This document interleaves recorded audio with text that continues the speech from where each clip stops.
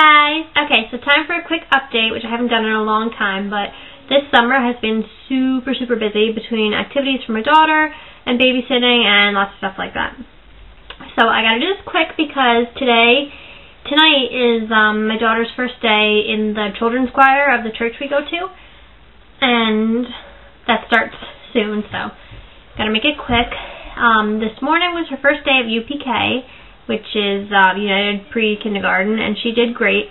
Lots of kids that were in her preschool last year are in her same class, and she was a little shy at first because all these parents were there taking pictures and everything, which I was doing too, but because there's so many adults, it kind of made her nervous a little bit. But then she saw her friends that she knew, and she went off with her little friend, and I left, and then we came and picked her up 2.5 hours later, and she was fine. She had a great first day, and her teacher said that she was a little shy at first, but she did well, and that she's very organized because she was putting her crayons and markers and everything all nice. So, yeah.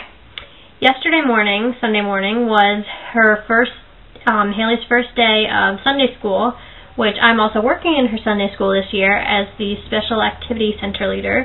They changed it instead of just a classroom approach to a center approach. So I do the Special Activity Center, which is either a snack, a game, or a project that I get to pick different things that I want to do today that goes along with the Bible story of the day. What else? Last Wednesday, she went back to gymnastics. She was going all summer, and they had a break, and now the fall session started. So there's a couple of new girls in her class. What else? We've gone to a couple of times this new place, not far from my house. It's like an indoor play gym, and it's got a ball pit and a climbing ropes and things you go, tunnels you climb in and slides and stuff, and cars you can go around on, and blocks that you can climb through and stuff like that. It's an indoor play gym is what it is.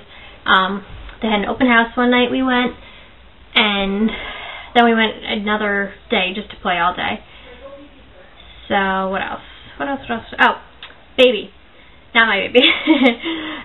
Starting in October, I'm going to be babysitting a little boy who is going to be 4 months old, and I'm so super excited. He came the other day so we can meet him for the first time, and he's so teeny tiny, and my kids love him, and he loves my daughter. He was laughing at her, and yeah, so I'm really excited about him coming, and so hopefully my son's not too jealous of the new baby. I'm going to have to bring him in the car with us and stuff to drop Haley back and forth to school.